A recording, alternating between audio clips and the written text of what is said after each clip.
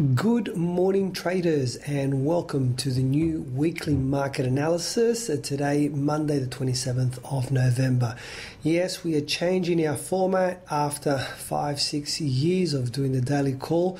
We will now be doing every Monday morning a weekly market analysis where I'll look at the Forex market, looking at the four major currencies, commodities with gold and oil, and also the stock market, focusing on the ASX 200. So that'll be every Monday. My aim is to do it in a short 7 to 10 minute video where you can get all your analysis for the week, also looking at the major data that will be impacting the markets for that week. So that's the aim. So don't forget to subscribe to us just over here.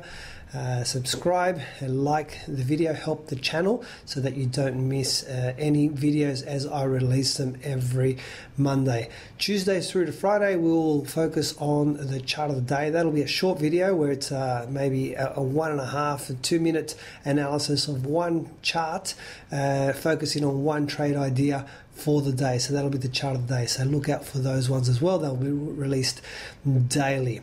All right, having said that, let's get started this morning, and let's start our analysis looking at the Aussie US dollar. Now, normally when I look at my charts, what I like to do is I like to really zoom out of my charts first, because I see the big picture. Zooming out of this particular chart, the first thing that I'm noticing is there's levels here. Give me one moment. Let me just adjust my lines a little bit. This is what I normally do when I'm analyzing my charts, and I can see that there's a level here where the market has been quite resistive in the past. We've been there and we've shot off a couple of times. So what I like to do is I like to leave the line on my chart, because what I'm going to focus on now is let me just adjust it a little bit. Give me one moment as I do this. What I focus on is I'm interested in this area here. So as the market comes back in towards this area, I'm very interested in it because there's a good probability that it could shoot back down. Okay, so as the market enters this region, what I like to do is look for price action reversal. Let me zoom back in now so we can see it a little bit better. So when I've zoomed in on my chart, these marks remain there.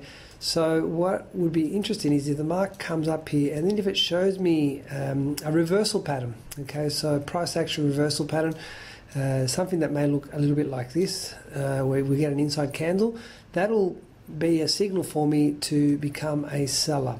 Okay, so at the moment for the Aussie US dollar, what I can see is that I'm particularly going to be interested when the market reaches this area here, which will be around about the 66.50 level. Okay, depending where it hits it on this line. Obviously it could go here, or it could over here somewhere, but that's what we're looking for. So what I'll do is I leave these marks on my chart, so the next time I come and look at this particular chart, it's very easy for me to see where I'm up to and what to look for. All right, so there you have it. That's my Aussie US dollar analysis. Let's move along. Let's have a look at the Euro USD. Again, let me zoom out. Let's have a broad picture of what's taken place, and clearly we can see that we were in a big down. We've bounced back up, and what I can see straight away is a little bit of congestion through this area here, that the market is sort of undecided if it hasn't shot back through, like it's tried to pop through there, but then it's also tried to pop through there, so it's undecisive. Let me zoom in a little bit so I can just explain a couple of things just to that point there. In a market when the highs are getting higher and at the same time the lows are getting lower, so in other words, if you have a look at this point here, this is a high that was higher than the previous high, and then if you focus on this point here, this is a low that was lower than the previous low. So in other words, the market is what I like to call expanding. It's getting larger and larger. When a market is acting in this way, I tend to stay away from that particular market because it doesn't seem to have settled in on a trend. What I prefer to see is when a market starts to converge on itself. In other words, where the lows are getting lower, the highs are getting lower and the lows are getting higher. So if I was to draw that out for you, give me one moment.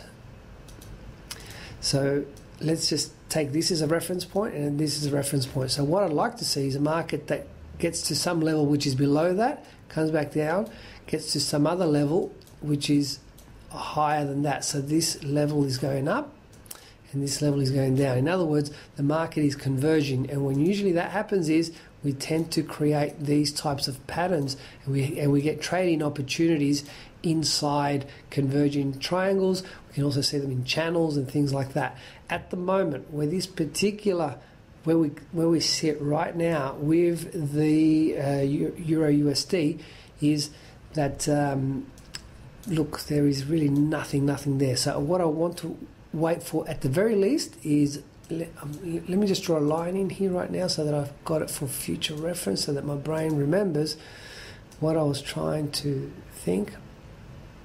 I'm just going to draw this in here, and I'm just going to put a mark over here. That is a point of interest. Okay, it doesn't mean I'm going to take a trade, but it's just a point of interest for me right now. I will zoom in a little bit so that I can see it clearer. Let's see what happens when the market approaches there. But for the time being, we just sit tight with this particular market. So that's the Euro USD. Let's move along. Let's have a look at the US yen. US yen, again, I always like to zoom out. And the first thing that I noticed is that we have this level, and they're quite similar. Let's draw a line on there. Let's have a look how similar they are. They're very similar. Okay, and so let me just mark this just so that when I zoom in I know where I am. Let's zoom in a little bit. Okay, and instantly over here there was a trade on opportunity, this one here. Oops, let me draw it in again. These two candles there, that's a set of inside candles, okay, which you would have entered the trade down there in this direction. It didn't break through straight away, but it did on the very next go over here. At the moment, let me zoom out again, remembering that that is a common level. We are clearly in an uptrend, okay? You know, this is clearly an uptrend. What I'd like to see happen is as follows. Let me just zoom in. I would like to see this market break through. Once it breaks through, if we get any kind of pullback, and on that pullback, you know, somewhere in there, that's the kind of trade that I'd like to look for reversal in this hot zone that I've just marked there where that circle is, and then that would be a continuation type trade. Okay. Actually, if I zoom in right now, this is a reversal pattern in itself, these three candles there. That is a reversal there. Let me just get rid of this. Actually, for anybody who's a little bit more daring, there is a trade here in this direction. Now, my only concern is that there could be resistance on this line that we've already marked out. So what I'd be more inclined to do is wait for the breakthrough, and then on the next pullback, take the trade then. But you know, there's no reason that I can't say that there is no trade right now. We are in uptrend, we've pulled back down, we've shown reversal, so there you are. So for those of you who are interested, US yen is ready to go. All right, let's move along, and the last one for this morning is the GBP USD before we move over to the commodities.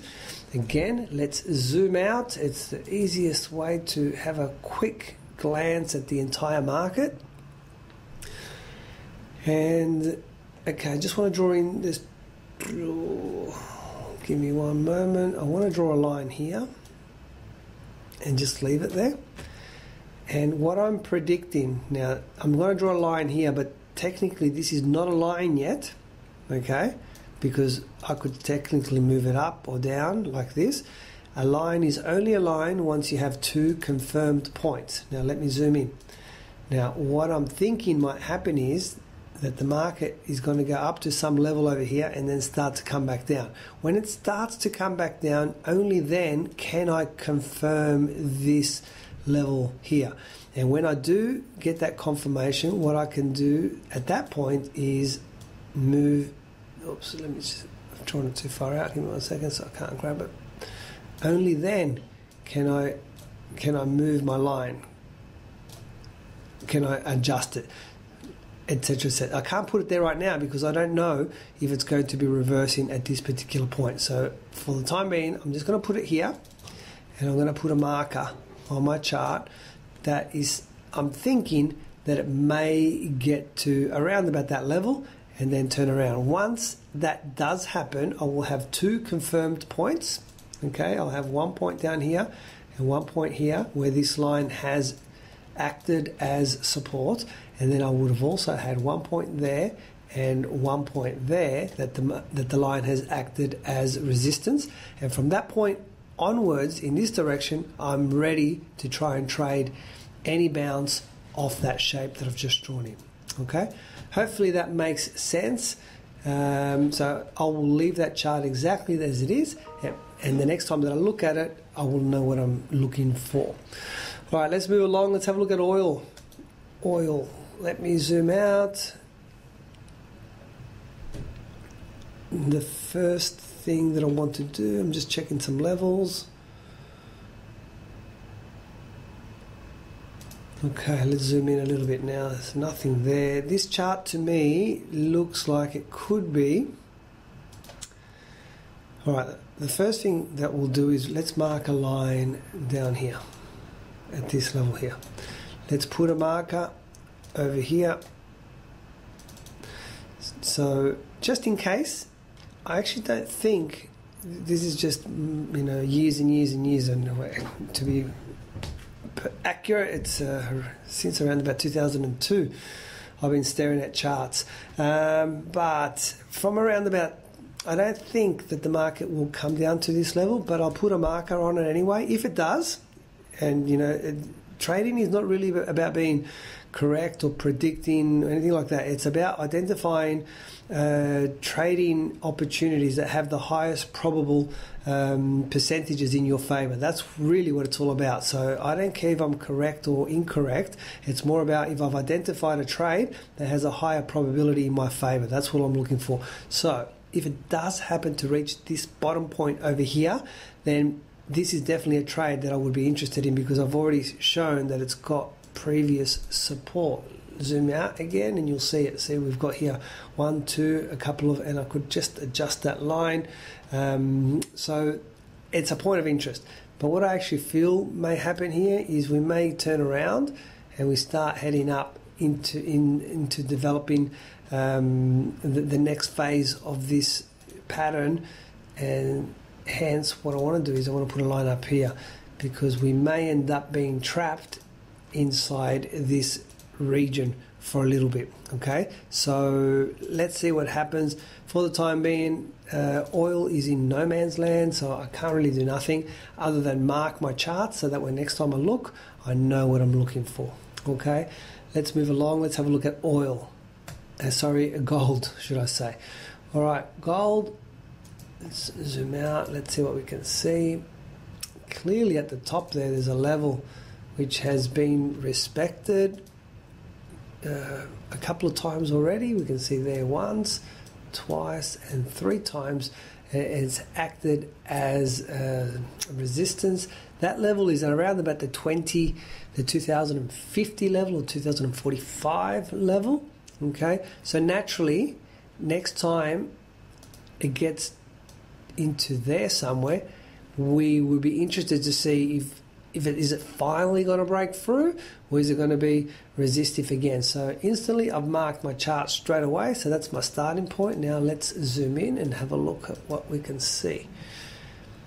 Okay, this here and deep crest is a typical, I wouldn't call it a trading pattern, but I've seen it many times, and usually what happens is it tends to push through.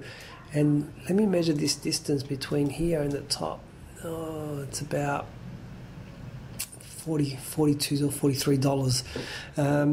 Okay, so what does look highly likely here is that we break through, get to this area here, and then definitely there could be some activity and natural push back down, so there could be a trading opportunity over there. Okay, where it is right now, I don't feel confident enough. I don't feel the probability is in my favor enough to attempt to do anything other than but to wait on this particular one. Okay, all right, so that is gold.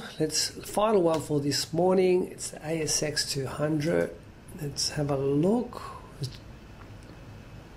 Okay, let me just see how this fits in here.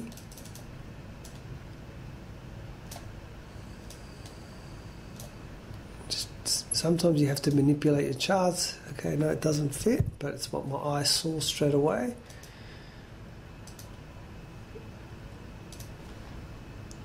There is a level there. Okay, I'm carefully looking for a breakthrough over here. Okay, when we have because I've already missed. There's already been too many candles, so I've missed any opportunity to go downwards. So what I'm particularly looking for, I'm looking for a candle. It has to be a bullish candle, and it has to look something like this, like in blue. All right, and with not much wicks at all. If you see a candle poke up like this, then at the very next candle, that's your signal to become a buyer on this particular market. All right, so this is what I'm looking for specifically. A lot of the things that I talk about in the weekly analysis, you can go to our website at csctraders.com.au, and I do talk about them in more depth. They're separate videos. Otherwise, this video would just take way too long if I go into every single detail. But just understand that I'm looking for a big break against the resistance, and I need it in the form of a candle with no wicks on both sides, because that's generally a strong indication that finally the buyers have all come in and there's no hesitation and there's a lot of momentum to push in this direction. Okay, all right, so there you have it. That's the analysis this morning. Let's take a quick look at what is on the agenda for this particular week. Now, normally the first Friday of the month we have non-farm payrolls, but this particular week, because Friday is the first, non-farm payroll is delayed to next week. But I've marked out the highlight for us locally. He's over here. It's our CPI data, comes out on Wednesday. These times, by the way, that's Sydney time. So, so that's our time, local time. We have unemployment rates from Canada coming out. Just quick looking at we have CPI data from Europe, Spain and Germany, and RBNZ interest rate statement over here also. Note those times, take a screenshot of that if you need to, but that's what we have on the agenda for this week. That pretty much wraps up for today, guys. Don't forget to subscribe to our channel, like our videos, help the channel out, and Tuesday through to Friday, it'll just be the chart of the day, our best trade idea with the highest probability that we can find. We can't find one every day, so occasionally you may be missing a video on a day where we haven't been able to find anything. I will endeavour to make next week's weekly market analysis a little bit more compressed, a little bit shorter. My aim is to get it all out to you. I'm looking at my clock right now and I've just clicked on 19 minutes.